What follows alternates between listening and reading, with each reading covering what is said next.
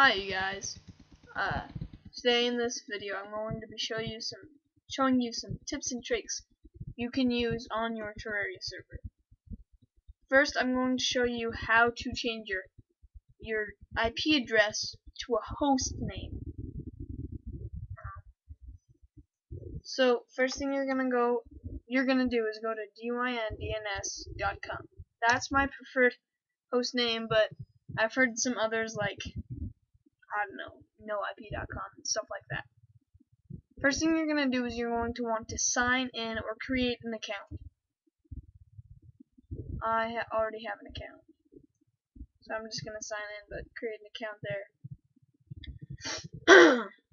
Next, you're going to want to go to my services. And I already have a host name selected, but you're going to want to go to dynamic DNS hosts. Go to that option. It will have this here. I'm just gonna delete this really quick.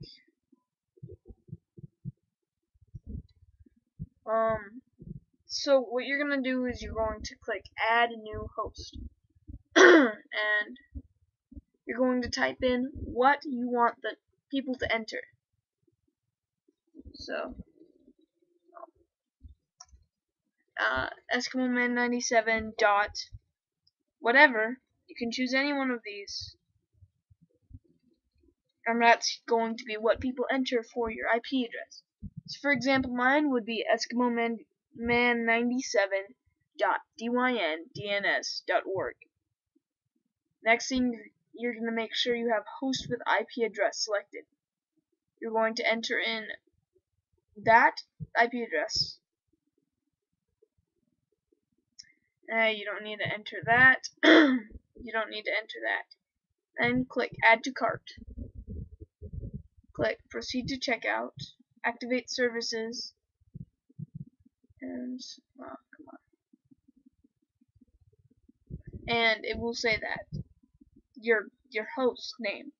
Now when you log on to your Terraria server, when someone else logs on to your Terraria server, they will enter this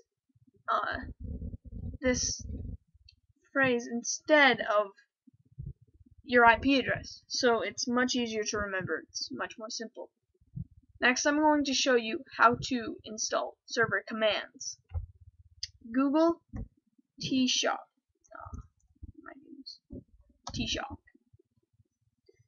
And you're going to go to tshock.co. Tshock for Terraria. And you are going to go to installing tshock instructions. Follow these instructions that they've already conveniently listed for you. Make sure you follow all of them exactly or else it won't work. They will help you out on this. I'm not going to go through every single process. I would have to uninstall all the stuff. I would probably have to erase my world, which I really don't want to do. So, follow all of these. Verify your account. It will help you with everything. And now you should have something along the lines of a folder of Terraria server API and a program for Terraria server API. You're going to run this instead of Terraria server as you would normally do. No, you're always going to do this if you want to do that. Whatever. So select the world that you want. This is going to be exactly like you would normally do it. Max player, server port, server password, and it's going to look just like that. It's going to come up with that. Now I'm going to open Terraria,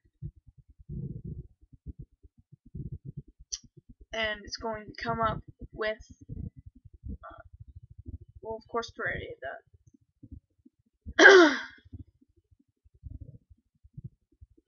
I'm going to go to multiplayer, host and play, select my character, select the same world I selected on this, and as you can see, it'll tell me that I have joined. My character is joined. Now here I am. You probably recognize this from my other video. And now I have commands. I'm going to show you an example of some commands. I just spawned the Eater of Worlds. Oh, there it is. I just killed the Eater of Worlds. I just spawned the Eater of Worlds 600 times.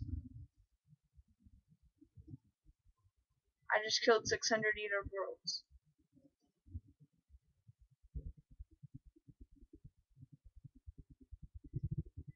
The game kind of glitches up a little bit when you do that, but it's fun.